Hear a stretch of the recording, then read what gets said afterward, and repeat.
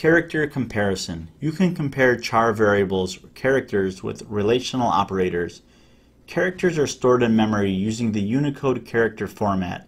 Unicode is stored as a 16-bit number. Characters are ordinal, meaning they have an order in the Unicode character set and can be compared to each other. So let's compare some characters and see what happens. So let's now create some characters. Char, call it char1 and set that to A, and char2, set that to B, and we can now check if char1 is greater than char2. We'll print out System.out.println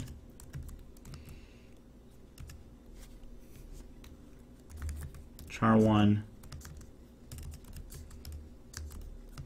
is greater than char2. Else, if say they're equal, char1 is equal to char2, then we want to print out that they're equal to each other, equal to char2. Else, we can just assume that char1 is less than char2 because we're covering the entire boundary. So let's run the program, and it says that A is less than B. That's true because alphabetically A is less than B. If you're looking at a dictionary, A comes before B. What about Z and B? So Z is greater than B.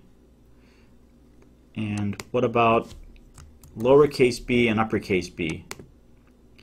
So B is greater than uppercase b, so uppercase letters come first alphabetically than lowercase letters.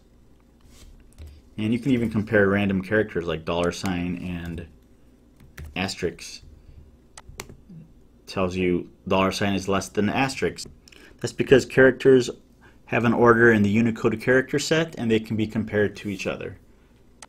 Let's just check one more thing. Let's check if x is equal to x. And it says x is equal to x, so that part works as well. And that's basically it for character comparison. It's pretty straightforward.